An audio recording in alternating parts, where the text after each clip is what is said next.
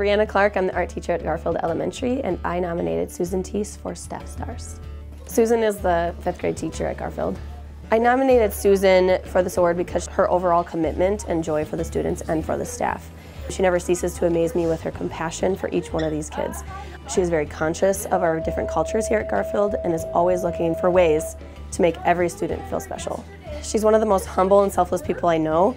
When I told her about this, she was almost embarrassed and kind of like, why would you do that? But she's very humble and excited about it, but she's also very selfless and doesn't want any recognition for anything, but that's why she deserves it, because she never wants to be recognized for anything like that. She doesn't do things just for her benefit. She really does take every student and staff member into consideration. She lives by the word Ubuntu, which means I am because we are. Susan is always thinking about other people and always thinking about what is best for her students, and that's where kind of Ubuntu runs into that, where she's thinking about the decisions she makes will affect her kids and will affect the staff as well. So she's very conscious of that, and I love that about her. She's kind of like the mentor of everybody. I know I don't want to say she's the only wise one in the school, because she's not. I mean, there's so many wise people at the school, but I was a first-year teacher last year, and she was on the specials team last year, so she was the librarian. So it was very easy for me to go to her with any issues I was having, any questions I was having. Even though I have my own mentor, it was nice to have somebody like her in my building so that I could just run over to the library and ask her a question.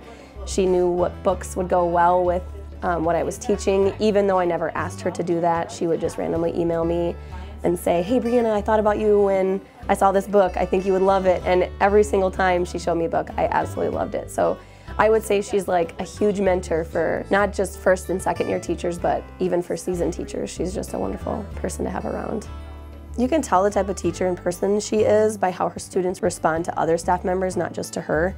Our students sometimes don't have the best lives at home, and when they come to school, Susan is the constant for them. So she's very supportive for them. She loves all of them, but she will also hold them accountable for things that they do, and she wants them to hold themselves accountable. She's building up their character and respect for life in general. She truly cares about their well-being, and she wants them to understand that their actions affect everyone. She's ultimately building more selfless beings just like herself. We did this thing called the Wish Tree last year, and it was on the news last year, and Susan was the brains and guts behind all of that, and she got the book for all the teachers. They read it aloud to their kids, and it was a story about different cultures that were kind of shunned in this neighborhood, and then these people came together and made a home for them and made them feel welcome, and she wanted all of the kids at Garfield to feel welcome. She even went even for a step further and did a Donors Choose project for I See Myself in a Book. And she just wanted these girls that wear hijabs. They don't always see themselves in books in the libraries at any school in the United States. So she wanted to get more books like that into our library so that these girls could see themselves in a book, kind of like we always see ourselves in books.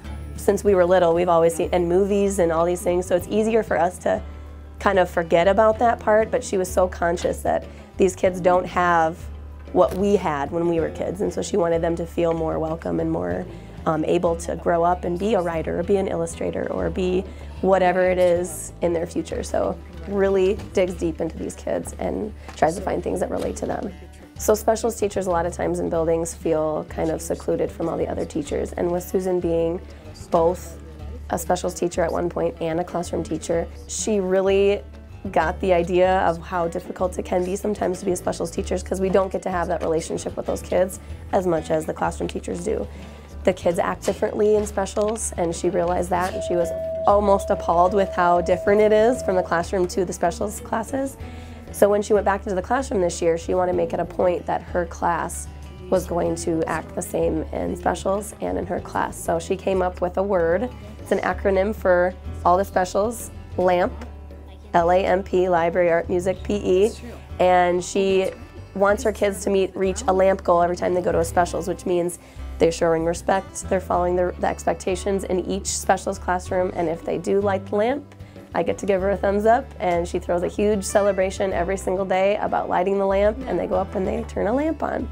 Eventually they'll earn something else on top of that, but it just goes to show how much she cares about all the teachers in the school, not just about the classroom teachers, but she's involving us in her class too, and helping those kids realize that we need to be respected as well as her classroom. So you can tell just by her class how much respect they have for their teacher. They do hold themselves accountable for things they do in my class because Susan will hold them accountable. She doesn't do it in a disrespectful way, but she lets them know that, you know, these are your actions and eventually they will affect your life and later on in life. So they just have a huge respect for her. I know all the teachers at Garfield have a huge respect for Susan, and they just adore her, and they adore her drive and her compassion and commitment to the kids and to the staff too.